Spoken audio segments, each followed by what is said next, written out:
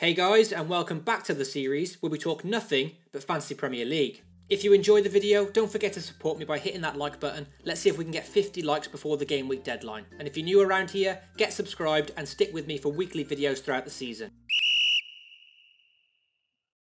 If you caught last week's episode, you know that Game Week 9 saw my team pick up a disappointing season low of 31 points. My players simply weren't up to it last week, but as the manager of the Bretsby Babes, ultimately I take full responsibility for the performance. Despite my players not being completely at fault, something had to give, and I was bored of playing the orthodox FPL way and just using one free transfer per week. So for Game Week 10, I decided to make some drastic changes and ended up spending -8 points in the process. The question was, who in my side was indispensable and who needed to make way for fresh blood? Theo Walcott became an injured out shortly before the deadline, and after my team had such a poor week in Game Week 9, I didn't want to take any chances on that. So he was the first to be transferred out and was generally an easy decision for me.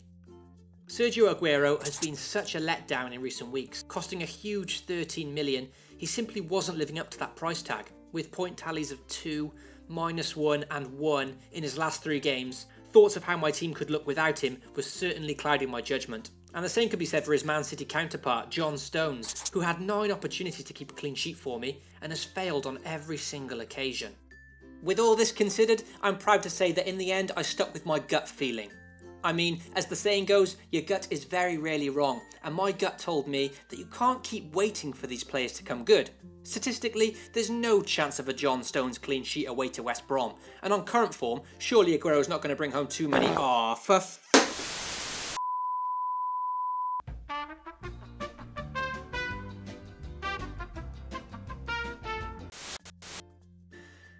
yeah, that's right. I transferred out Stones and Aguero last week, spending 8 points in the process, and collectively they've picked up a whopping 23 points between them.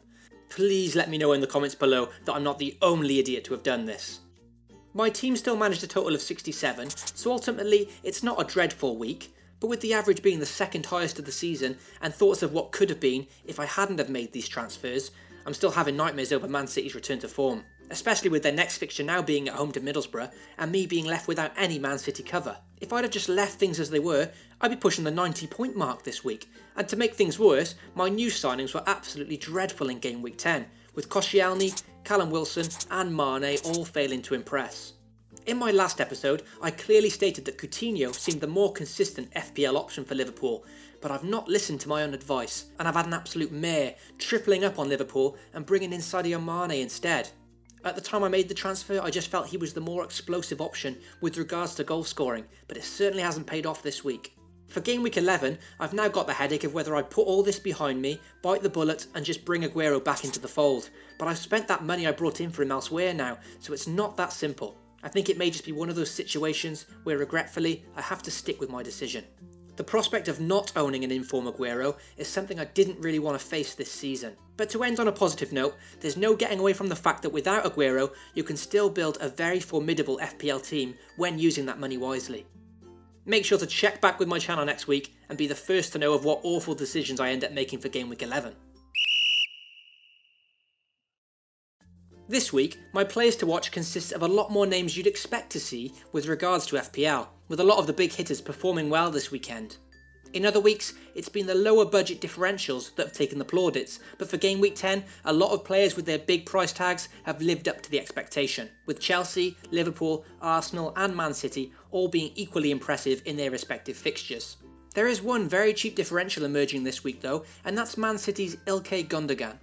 Granted, he's not going to bag a brace every game week, but he's taken his total to 3 goals in 6 games now, which, considering his measly 5.5 million price tag, is a sensational ratio. As a midfielder playing for Man City, who isn't exactly defensive minded, you'd think his price would be more around the 7 million mark, but he's available for 5.5 million, which is seeming like a complete bargain at the moment.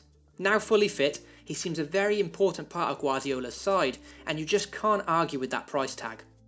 Gundogan's teammate, Aguero, is surely a banker now for the upcoming game week. Really, he's a player to watch every week, but his form hasn't really shown that recently. However, he burst back onto the scene last weekend with 2 goals and an assist, and now faces Middlesbrough at home. So I'm sure he'll remain a very popular choice and will likely top the captain charts this game week. My defensive option, Cesar Azpilicueta, has helped Chelsea to 4 consecutive clean sheets now. with 2 of those being on the road. You can take your pick of the Chelsea defenders, who of course are all picking up those clean sheet points, but Azpilicueta is the player that is also bringing home some bonus points too, and is generally very consistent, so he gets the nod. This impressive performance from Chelsea also saw attacking options Hazard and Costa continue their exceptionally good run. I'll certainly be considering both of these players very seriously before that deadline hits. Eden Hazard's prices rose now to 9.9 million the other night, and this will surely go up to 10 million before the start of the game week. As for Costa, he doesn't come cheap either, but week after week he just continues to deliver, and despite his high price, offers a nice alternative for those without Aguero. Chelsea's fixtures still remain tricky for a few weeks, but on current form that might not be significant. And it's important to note that directly after this difficult run, their fixtures throughout a busy December look very nice indeed. Another big hitter, Alexis Sanchez, also returned to form in impressive fashion, with a predictable 2 goals against strugglers Sunderland. With his conversion to a striker for Arsene Wenger's side, I'd have to put Alexis in the category of must-haves at the moment, with him being such a focal point for that Arsenal team. It'll certainly be a big test for him against an organised Tottenham side next, but he's the kind of player you just always feel safe having in your team. To round off the big performances this weekend, Liverpool kept up their fine attacking prowess, putting 4 goals past Crystal Palace. There were a few unlikely names on the score sheet on this occasion, but Firmino got himself in on that action, and Coutinho pulled the strings once again. I really feel like I'm repeating myself week after week, but it's hard not to when Liverpool keep putting on performances like this. It's just simply impossible to know who will stand out each week, and it's basically a coin flip. So at this point, I wouldn't criticise anyone for doubling up on that Liverpool midfield, but even then, you still might not get the right player. I realise I've included a lot more obvious, expensive options this week, but simply put, they're the ones that stood out. If I had to opt for a cheaper alternative, I'd advise taking a punt on Callum Wilson this week. He failed to contribute in Bournemouth's last game against Middlesbrough, but now faces a home tie against Sunderland in his next game, so I think there's a high probability of him getting back in the points this game week. Okay guys, that's all for Game Week 11. Really hope you enjoyed the video and it gave you a few laughs as well as being informative. Make sure to get subscribed and I'll see you in a few days for the next instalment of my other series, the FPL Point Predictor.